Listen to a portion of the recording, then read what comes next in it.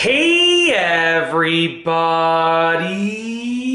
I'm here today to show you and tell you how to find speaker wire with a multimeter. This will be a full tutorial, so let's get right into this instructional video.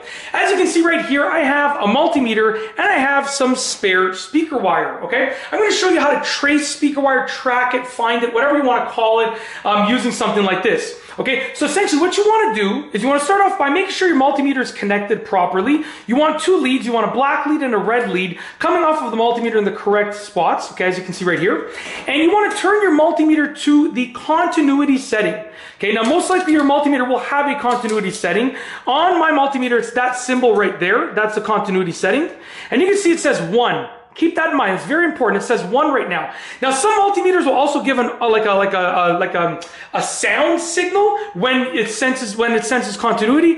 This one will just change that number. Okay. So essentially, it doesn't matter which of the leads you put on which side, but you want to try and find the one of the ends of the speaker wire that you want to find. Okay. So let's just say I have like 20 speaker wires coming from an area, and I want to track one specific one. Okay. So let's say I want to track this one over here. Okay. So what I'm going to do is I'm going to get this one right here, okay, and I'm going to place it on one of the leads. You can get like alligator clamps and stuff like that. I'm just going to wrap it around the lead just like this, okay? I just poked myself. Okay, anyways, I'm going to wrap it. You know what? That's a little bit pinchy. I'm going to do the other one over here. So we're going to try this one, a little bit less pinchy, okay?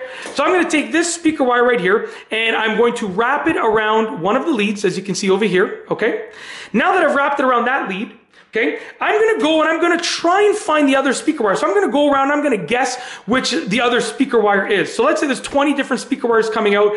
I'm going to go to this one, let's say, and I'm going to try it out. And I'm going to wrap it around the other lead, and I'm going to look if that number changes to a 0 or a very low number, right?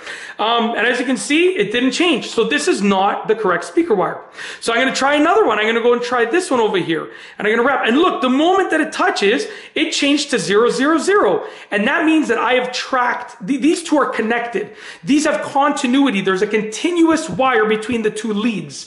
So these two wires that are touching the leads of the multimeter are attached and are continuous. That means that these speaker wires are connected. I have now found the speaker wire. So you can use this method. Now, I know what you're thinking. In real life, it's very rare that you're going to have speaker wires so close together. It's going to be running through a house, running through walls, whatever the case is. Yes, absolutely true. What you can do then is get a separate wire that you know is continuous. So you do a continuity test on a separate wire. And then, one lead can touch the wire that's close to wherever you are, okay?